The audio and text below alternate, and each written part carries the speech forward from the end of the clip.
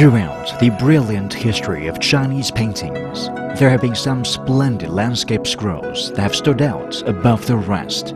Some instances are Riverside Scene at the Qingming Festival by Zhang Zeduan of the Northern Song Dynasty, the Great Yangtze Map by Xia Gui of the Southern Song Dynasty, the Dwelling in the Fuzhi Mountains by Huang He of the Yuan Dynasty, and Yangtze 10,000 Miles Map by Chang Da-Chen, a modern painter. Most of these masterpieces feature the mountains and the rivers found in the lower reaches of the Yangtze River. Yet paintings depicting the scenery alongside the Yellow River are fairly rare.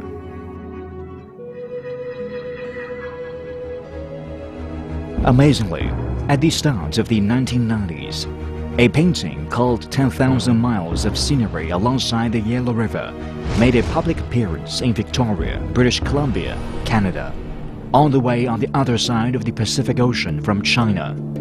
Everyone who had the good fortune to see it marveled at the brilliance displayed in the painting. Regarded as an epic, the painting was believed to represent the highest level of Chinese scroll painting in the 1980s. However, after this public appearance, the painting disappeared from public sight.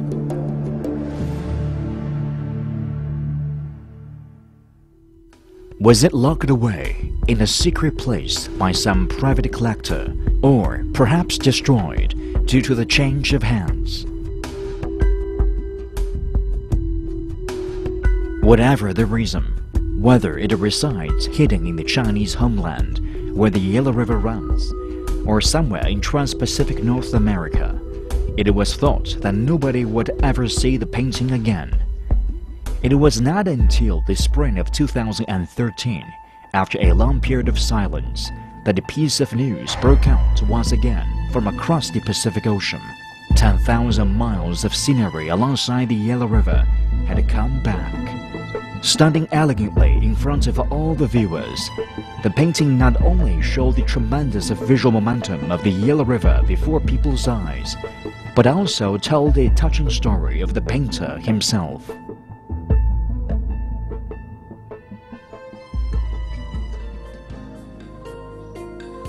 "10,000 Miles of Scenery Alongside the Yellow River" is an ink on paper hand scroll, with dimensions of 0.6 by 158 meters, which vividly depicts the landscapes, cultural relics, and people's livelihoods alongside the banks of the Yellow River.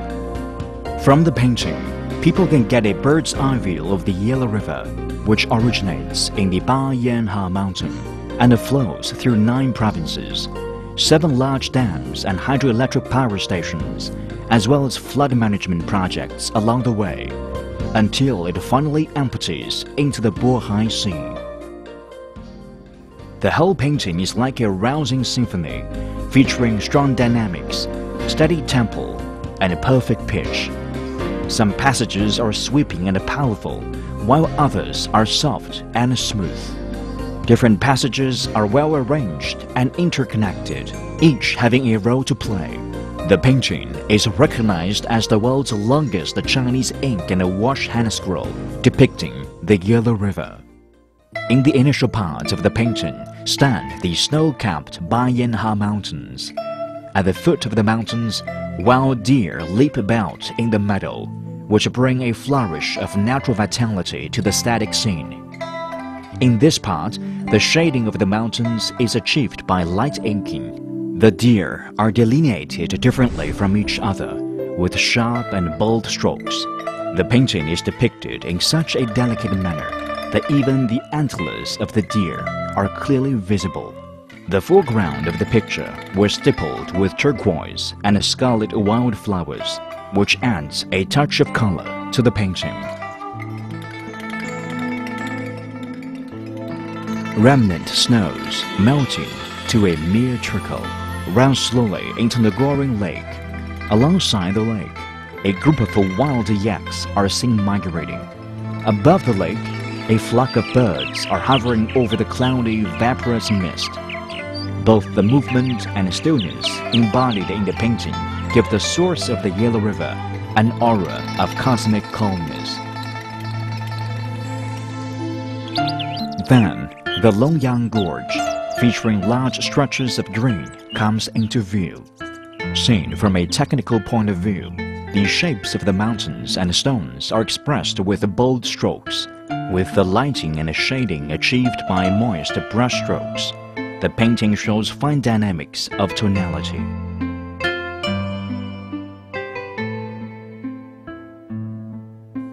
The Yellow River flows gently into the Luas Plateau, meandering through the Yangguo Gorges and a White Pagoda Mountain, Maiji Mountain, Yingchuan, and Baotou. Along the way, people are met by imposing, verdure-covered mountains, knots of trees, and calm lakes rippling and sparkling in the sunlight. The eternal motion of nature, seen in the dichotomies of summer and winter, dawn and twilight, light and shadow, must have fascinated the painter so much that he recorded them in the work with his brush.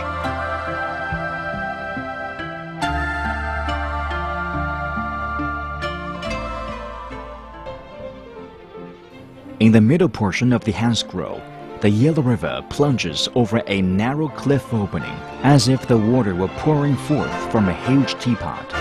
It is the Hukou waterfall.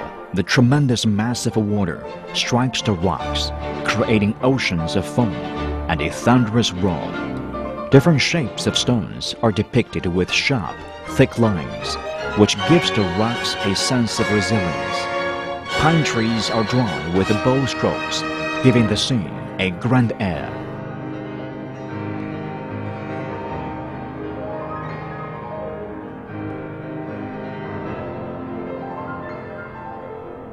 This part of the painting features the Sanmen Gorge Dam, also known as the greatest dam of the Yellow River.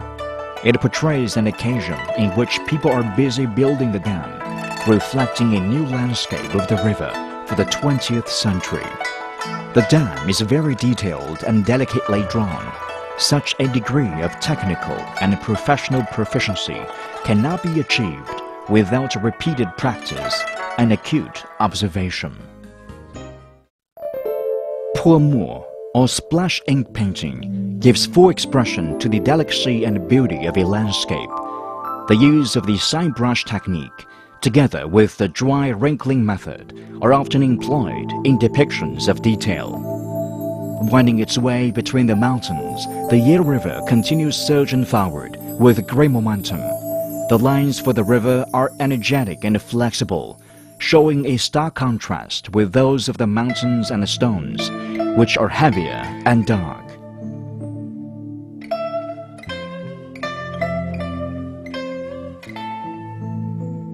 The ceaselessly flowing Yellow River stretches 5,000 miles, running through Mount Song, Mount Man,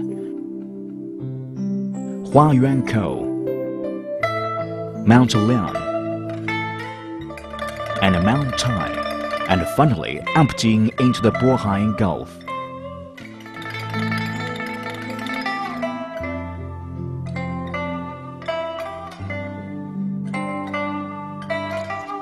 This turbulent river, which was depicted with a light ink, gallops like a proud steed. It seems that nothing can prevent it from pouring into the sea.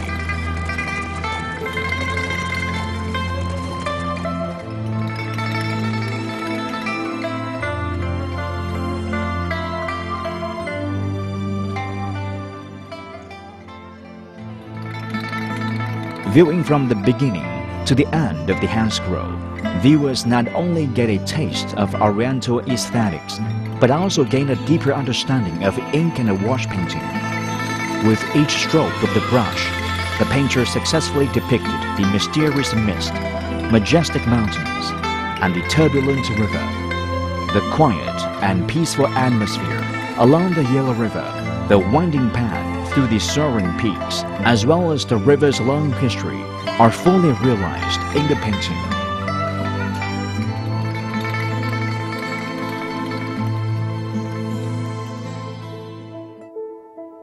The seal inscribed on the painting reads, Huang He, the old man. It turns out that the painter is none other than Mr. Zhou Zhongfu, the famous modern Chinese artist. What kind of person is he? How did he manage to complete such a stunning work? Zhou Zhongfu was born in 1911 in Shouwu County, Henan Province. Growing up in an artistic family, he nurtured an inclination for the fine arts since childhood.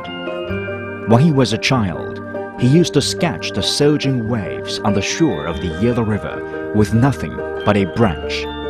Perhaps since then, an idea began to take root in his mind that he should spend his whole life depicting the Yellow River. Attracted by Mr. Liu Haisu's reputation, he applied to study at the Shanghai Art College, already distinguished with honors from his graduation from high school in 1929. Since then, he became Mr. Liu's devoted disciple and forged a close relationship with him in the following decades. In 1933, Zhou returned to his hometown in Henan after finishing his degree.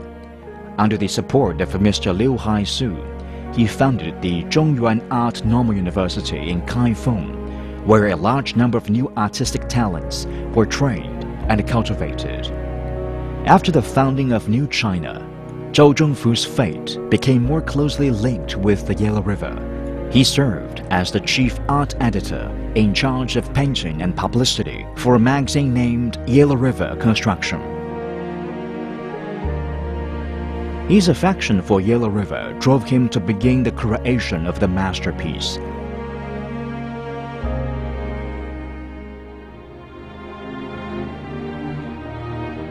Starting from the early 1950s, he began to collect relevant materials. He visited Lanzhou, Xi'an, Tianshui, Taiyuan, Zhenzhou and other places, recording the beautiful scenery as well as the local customs and culture alongside the Yellow River with his paintbrush.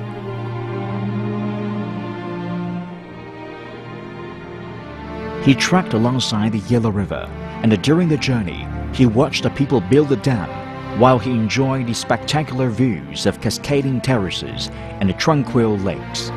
He kept what he saw and what he thought about by sketching, drawing and painting, altogether accumulating tens of thousands of source materials.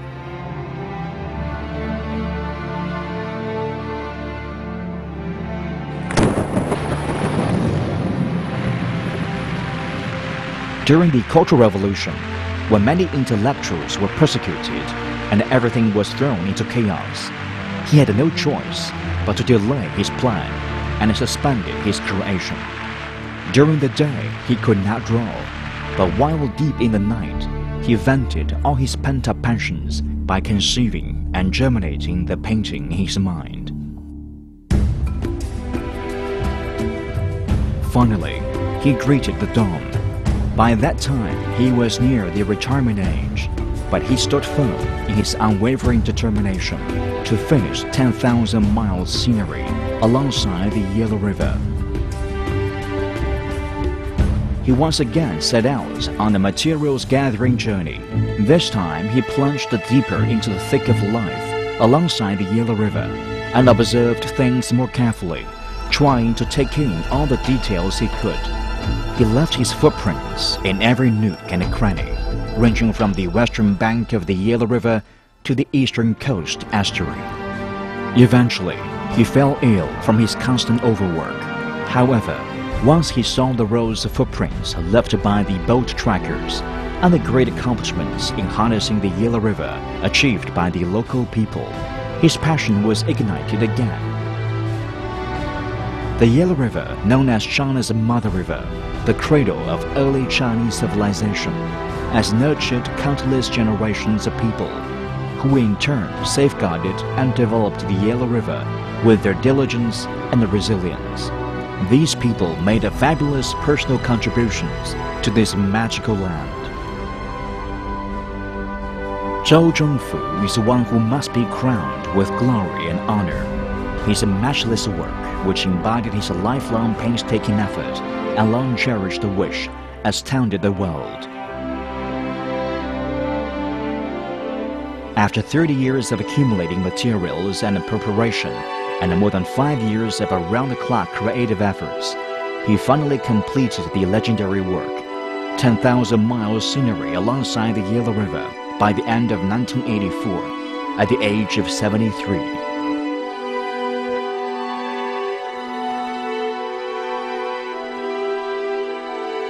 Shortly after that, he passed away.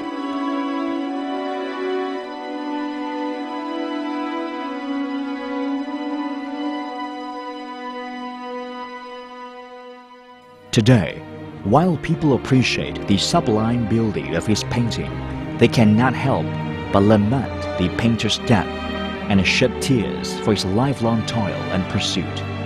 Such celebrities, including Chinese famous painter Liu Shibai, famous poet Zhang Kejia, Sun Jingsan, famous calligrapher Chen Tianran, inscribed poems or verses on the scroll.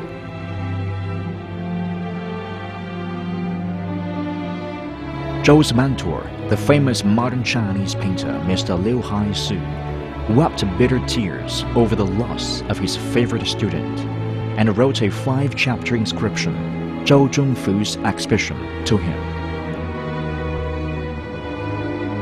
Zhou's old friend, the famous Chinese writer Yao Xueying, composed a poem for him. Gazing at the vast and boundless sea, a man with graying locks recalled his old days. He who was wrapped up in the painting and spent his whole life depicting the Yellow River deserves everyone's respect.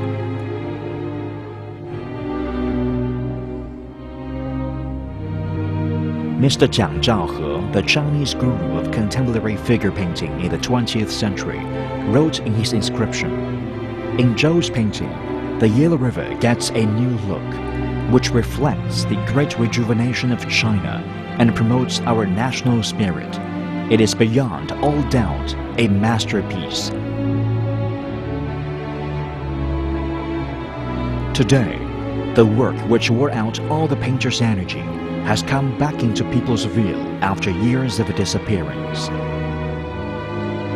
In the near future, more people will have the chance to enjoy the wonderful painting and to be touched by the painter's strong will, sophisticated skills, and deep love for his motherland.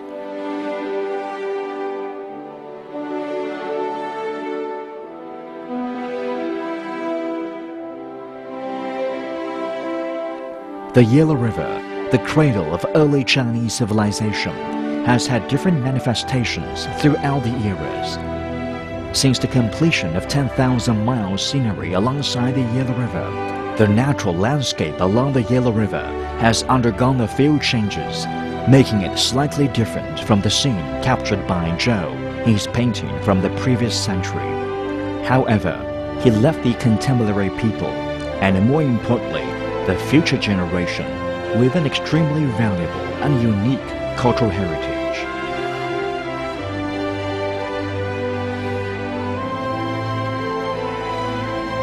The preciousness of the painting not only lies in its artistic value in Chinese art and in painting history, but also in its historical and cultural value.